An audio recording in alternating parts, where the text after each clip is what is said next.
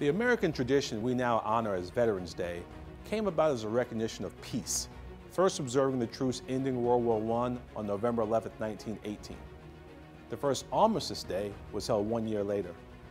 In 1954, President Eisenhower officially named November 11th as Veterans Day, a holiday to honor all who have served our country through military duty, whether in times of war or times of peace. As Mayor of Columbia, I want to recognize the unique bond we have with the nation's armed forces through the close relationship we have had with Fort Jackson since 1917.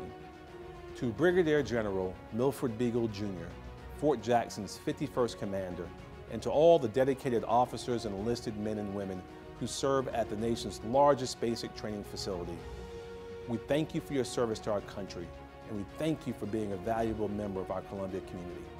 We dedicate this day to remembering, thanking, and honoring all who have gone before in service to their country, and all who currently defend our sacred freedoms and preserve our American way of life and liberty. Throughout America's history, our armed forces and veterans have proven our country's endurance, resilience, and the ability to meet all challenges and overcome all adversity. Please join me today on Veterans Day in thanking all who have served and continue to do so for our great city and our great nation.